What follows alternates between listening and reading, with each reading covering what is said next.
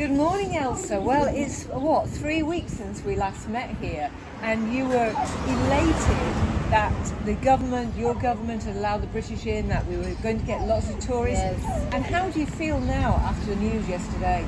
Oh, it was very good those 3 weeks, but now we are devastated. Completely bad this decision, because we are completely, now we will know English, and the British, they are the most of our tourism, and will be very bad for us. But the reason that they've given is because of this variant and the fact that your COVID rate is high. I mean, you know, this is not true. No, not true. No, nobody died at the moment. No deaths. Nobody is dying on the hospitals. The COVID a little bit high, but it's normal because everything open. But we still are the best ones on the Europe.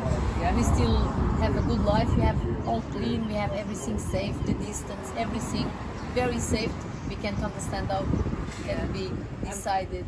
Yeah, so bad. and you've opened up, you've got all the cleaning, you've got all the hand sanitizers. Obviously, we're not wearing masks now because we're sitting down. But still here. Yeah, but the minute we stand up, we wear the mask. So, you know, it's a very difficult decision.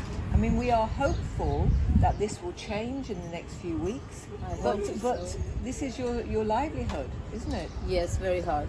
Very Yeah. hard for our business, for the restaurants, for the Algarve, for everything. I can imagine the hotels, the bars, all the people lives with that. Yeah. And it's very hard.